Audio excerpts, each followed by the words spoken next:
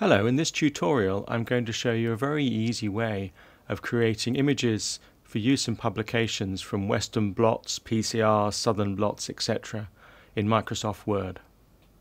Traditionally, we might use a program such as PowerPoint to produce our Western blot images. And in fact, on the screen in front of you, you can see two Western blots for protein 1 and protein 2, labelled control 1, 2, 3, 4, 5, 6 and 7. This has been drawn in PowerPoint from the original JPEG scans of the Western blots, labelled in PowerPoint, and as you can see, a number of image components have been created in PowerPoint and aligned in order to complete this image. One could copy this image using Command C or Control C, and then go into Microsoft Word and paste the image into Microsoft Word. What this will do is it will paste the image out of many different components based on a Microsoft Drawing object. And now what we've got is this floating image in Microsoft Word that will move around the screen, but it's very hard to flow text around this because you cannot have it in line with text, and also it's hard to place inside a table or do anything else with it. So that is not a preferred method. Another way of pasting in this image is to right-click and choose Paste Special, and from the Paste Special box, choose an alternative format other than Microsoft Graphic Object.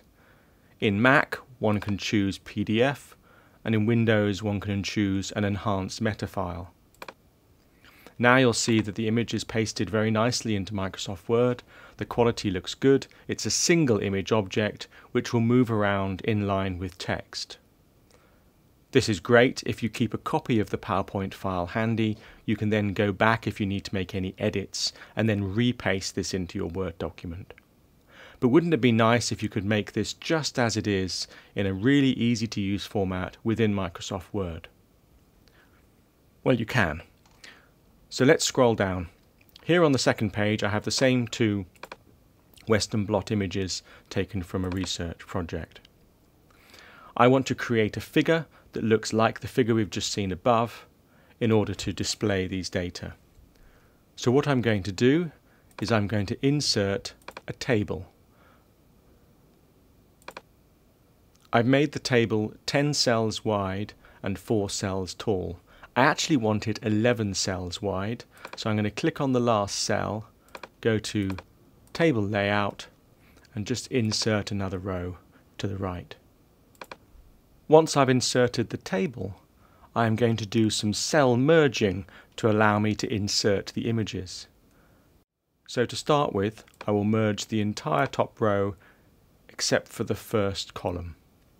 We do this in Layout and choose Merge Cells. I'll then do the same for the third row.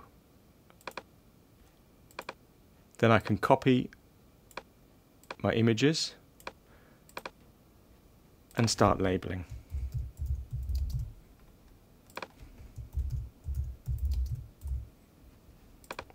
It's very easy to move table margins around in order to align both the images and your annotations. Again, using the table layout tool, one can easily change the formatting of your text.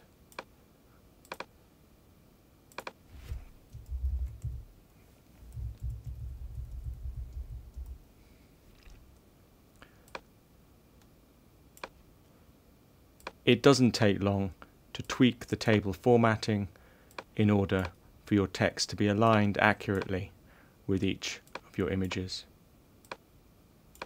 I'm lucky that this Western blot is fairly well defined. So I'm just going to increase the size of my fonts.